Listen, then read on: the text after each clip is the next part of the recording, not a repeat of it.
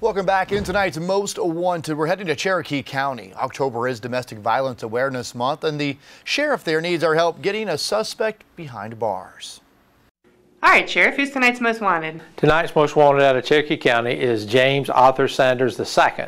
Back on August the 24th of this year, he got into a domestic altercation with his girlfriend, who she is pregnant with his child. And during this altercation, he took her keys and phone away from her, preventing her from leaving the home where the violence was occurring. Also took the phone where she did not have the ability to call law enforcement. And he continued to physically abuse her by pushing her into a dresser and a door, causing bruising and injuries to her arm and legs. Why did you decide you want to highlight this guy this week? October is Domestic Violence Awareness Month, and we're going to be very aggressive and go after those who are abusers here in our community. If anybody knows where our Most Wanted is tonight, please contact Crime Stoppers at 188-CRIME-SC.